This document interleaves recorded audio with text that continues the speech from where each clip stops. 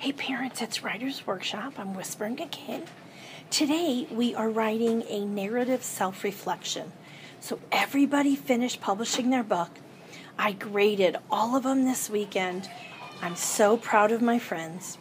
So today they're going to write the title of their book and they're going to think about 4 questions. They're going to read their story one more time and then they're going to write, I feel good about.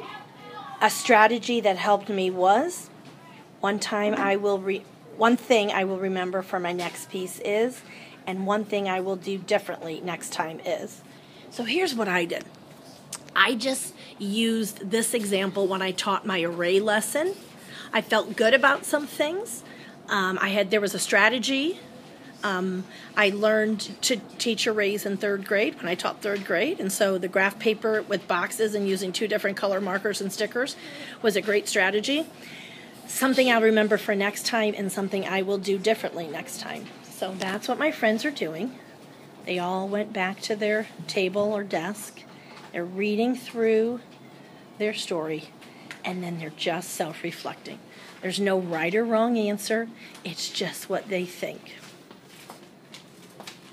So we are busy in room 13. Wednesday is our writing celebration.